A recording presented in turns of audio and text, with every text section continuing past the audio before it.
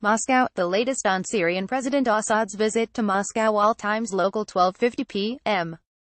The Kremlin says Syrian President Bashar Assad's visit to Russia is to ensure that he agrees to possible peace initiatives with Russia, Iran and Turkey.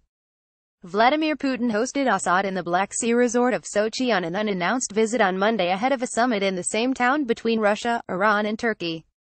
This week's visit is the second time Assad ventured outside his war-ravaged nation since the civil war began, both times to Russia. Dmitry Peskov, Putin's spokesman, told reporters on Tuesday that Putin had spoken with the leaders of Iran and Turkey to assure them that Russia will work with Syrian leadership to prepare the groundwork for possible understandings that could reach in Sochi on Wednesday to make sure that agreements reached will be viable. Asked whether Putin and Assad have discussed the Syrian president's future in post-war Syria, Peskov said possible options for political settlement have been discussed. 930 a.m. Russian state TV is reporting that Vladimir Putin has met with Syrian President Bashar Assad in Sochi.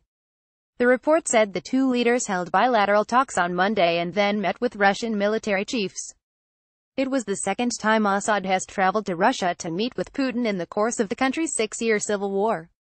The first was in October 2015, shortly before Russia launched its military campaign in Syria to shore up Assad's forces.